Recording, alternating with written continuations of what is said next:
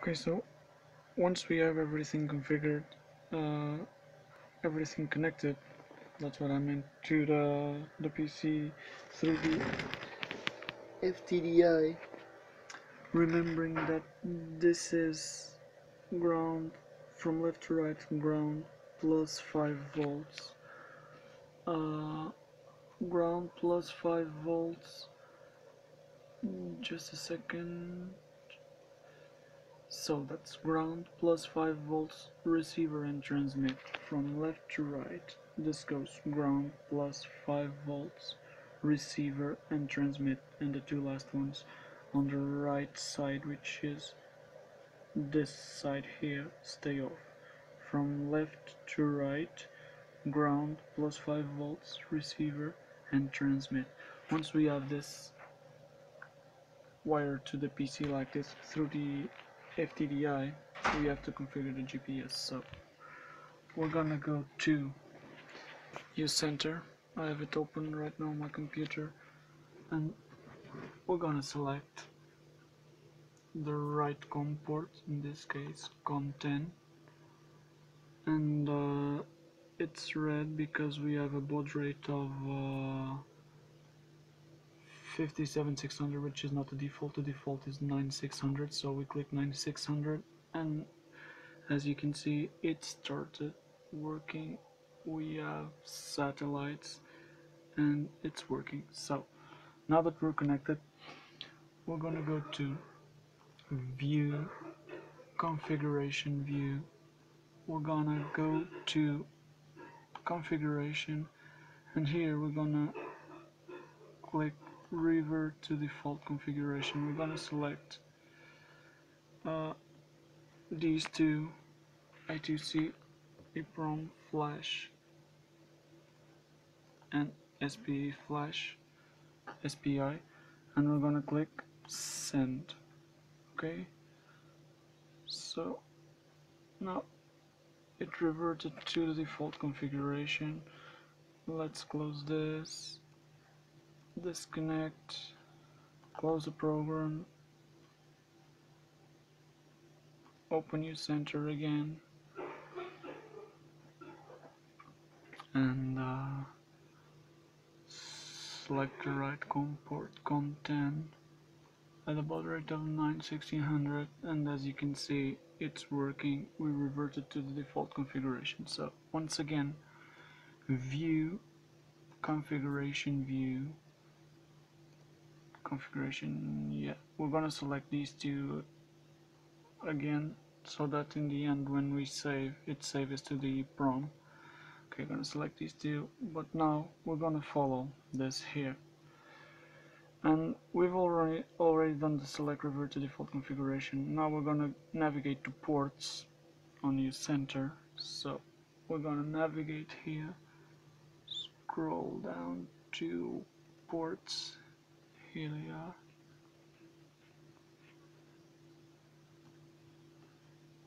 We're gonna navigate to ports.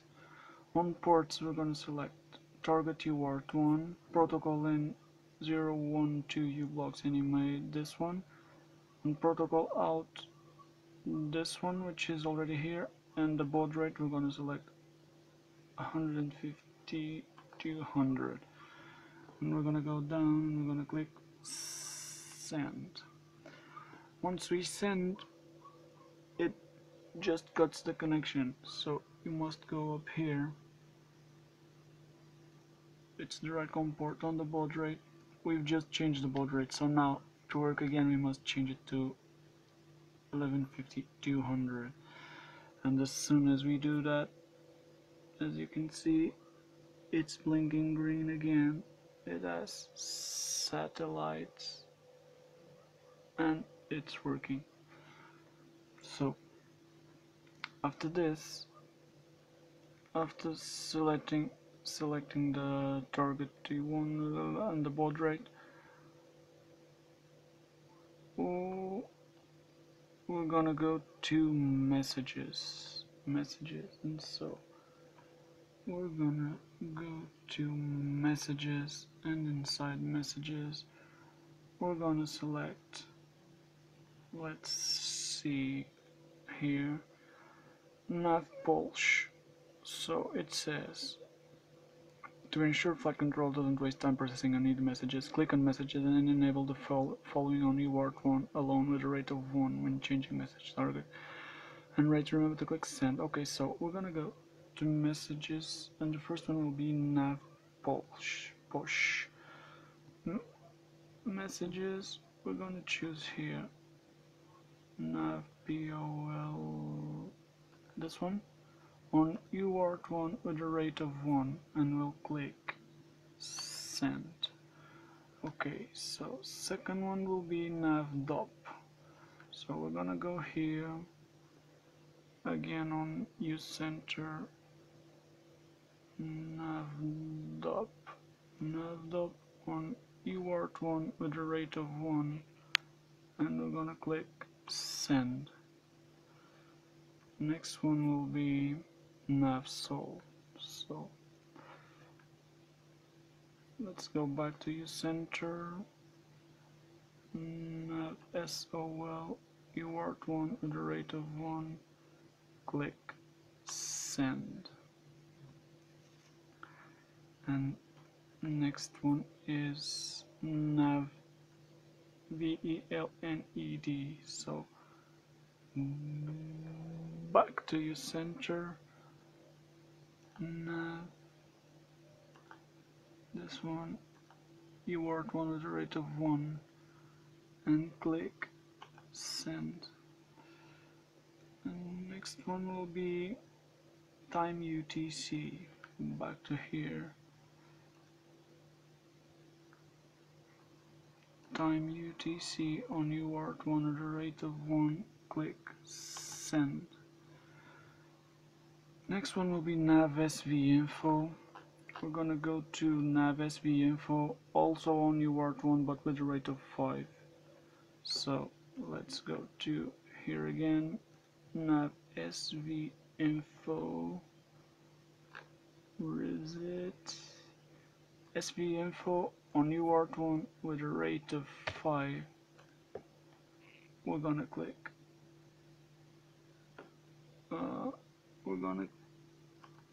send. Okay, so let's go down on the instructions. Next we're gonna go to rates. So back to use center, we're gonna go scroll down to rates, and rates, we're gonna change this to 100, measurement period to 100 with a navigation rate of 1.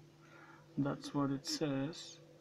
Measurement period to 100 with a navigation rate of 1. So that's what we have here. Measurement period of 100 with a rate of 1. Click send. Next, we're gonna go to the tab nav5 once again. Nav5, it's here. We're gonna change dynamic model to pedestrian. Yep, that's what it says. Change dynamic model to pedestrian and click send.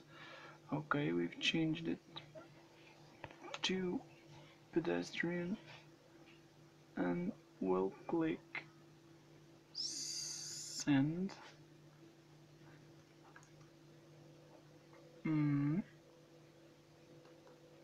Next we're gonna go to SBAS. I'm gonna go to the tab SBAS, which is here.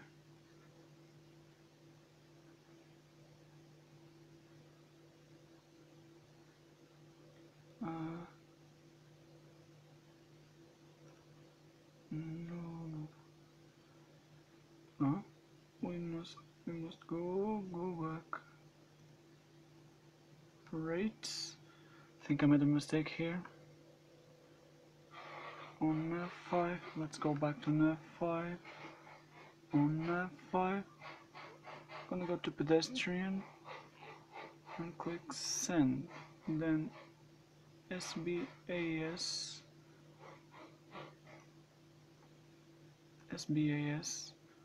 we're gonna change PRN codes to autoscan and subsystem to enable, and we're gonna click send. So we already did nav5 SBAS, and then we're gonna okay, and then we're pretty much done. Now we're just gonna go to configuration on top, and we're gonna save all the settings we did, and we must select here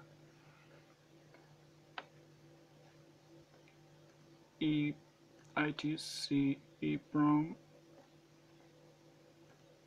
We must select them all together so that it saves to the EEPROM, and we're gonna click send. And also I'm gonna go up here on tools, no, on receiver, action, save configuration, having the BBR flash I2C EEPROM and SPI flash all selected. We're gonna click save configuration, and now we're pretty much done. Basically we can close this window.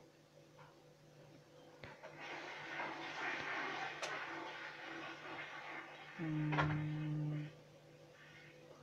can close this window. We can go here and disconnect.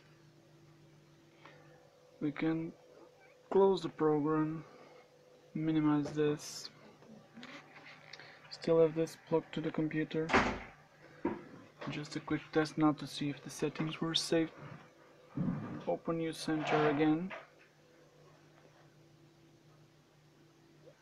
go to connect, select COM10, go to baud rate.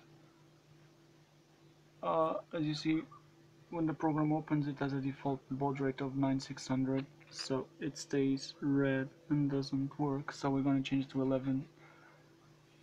1150-200, which is what we set, and as soon as we do that, as you see, it turns green and it starts receiving signal.